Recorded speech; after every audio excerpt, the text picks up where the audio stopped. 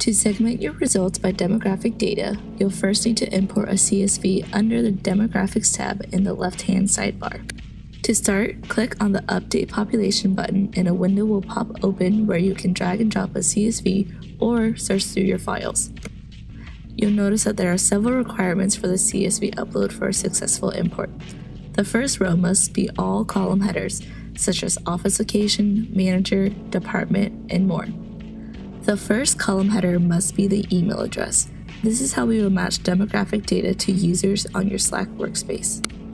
And all other rows after the first row must be users in their accompanying demographic data. The next step will be to manage and match the fields that were successfully uploaded. To the left has the attribute type as well as the CSV header that was imported. In this example, all of my attributes are text and were successfully uploaded. The table to the right are the first 5 rows that were imported, along with their attributes.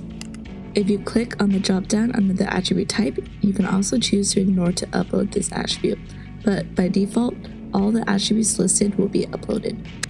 Once you hit continue, if there are any errors with your upload, you will see them on this window. The most common errors are mismatched emails, such as the 2 mismatched emails in this example. You can either choose to ignore and continue the upload or to cancel the import and re-upload the file with the correct information. I'm going to go ahead and ignore and continue this upload. Now you can see that the file has uploaded and is included in the population timeline.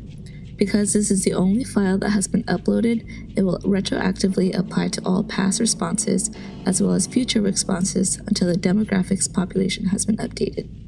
To show what happens when you update your population, I'm going to quickly go through the upload process again.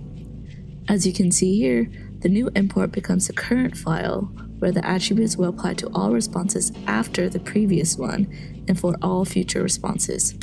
The original file I uploaded, all responses prior to the date of the upload is applied with that file's attributes.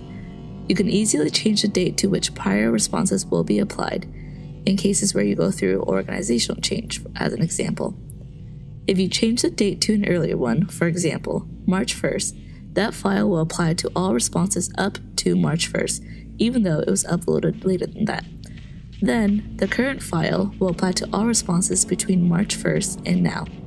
From the population timeline, you can see the files that you uploaded, when responses were applied, the number of people that were uploaded in your population, and the count of the attributes that were a part of your demographic upload.